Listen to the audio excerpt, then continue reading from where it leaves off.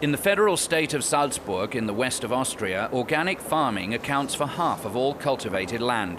And it's here in this region that the family of Sebastian Herzog set up a farm 300 years ago. Today he produces milk as well as beef and pork. Everything's bio-certified, a big advantage, he says. 1 liter of milk produced through conventional farming currently sells at between 37 and 39 euro cents in Austria, compared to 50 cents for organic milk, which is quite a difference. We also get higher subsidies for biofarming. Being an organic farmer makes me happy because this way we can do our part to protect species and biodiversity. In these times of debate about climate change, I think organic farming is a good answer from the agricultural sector. A form of farming Sebastian Herzog enjoys introducing to the numerous visitors.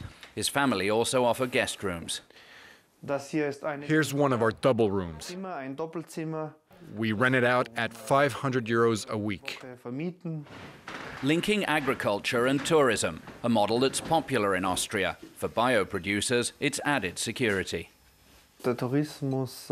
Tourism represents 40% of our total revenue. Combined with agriculture, it allows me to have a relatively stable income. And I now believe that one line of business could not work without the other. On the one hand, tourists want to spend their holidays on a fully functioning farm. And on the other, the tourism income allows easier investment in agriculture. The main opening for Austrian producers? Broad distribution. Since the 1990s, supermarkets have had their own bio brands, and today the offering is broad. More than 1,000 products for this brand, from sandwich spread to cheese and coffee, an approach that has brought organic farming to a wider public. Having our own line of organic products has helped such goods become widely accessible throughout Austria. Obviously, that creates big opportunities for farmers. It also means consumers have easy access to these organic products, which are everywhere, and at a price that's really acceptable for most of our customers. Supermarkets now account for 3/4 of the organic market. Not all farmers are happy with this dominance, though, and some are looking for alternatives. In the Burgenland region, producers have created their own market. Every first Sunday of the month, it's a bustle. 20 geradeaus, bitte sehr. After years working on his father's farm, Martin Pölzer has just set up his own. The 26-year-old has decided not to go for big distribution, opting instead for direct sales at the farm and in markets. He says it's a choice he doesn't regret. Das Besondere What's great with direct sales is that you can fix your own prices. To a point, you're not depending on a big buyer or on middlemen. And also, by being in direct contact with consumers, it's a great and easy way to share and communicate our philosophy of farming. And I find that amazing. Austria may have been a trailblazer, but organic farming is developing elsewhere in Europe as well, increasing competition.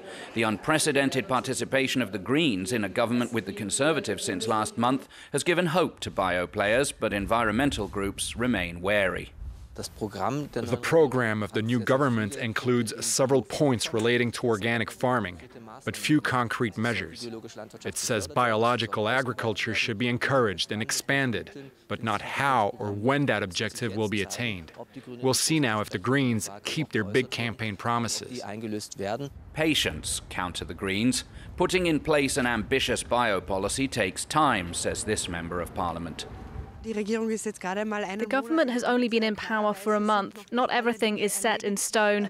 Ahead of us is a legislative period of 5 years. But organic farming will obviously be a priority. For instance, we've already fixed the percentages for the supply of bioproducts to all federal institutions. We want soon to be approaching 30% of organic products, and from 2035, 50%. That way, the state will be creating new opportunity.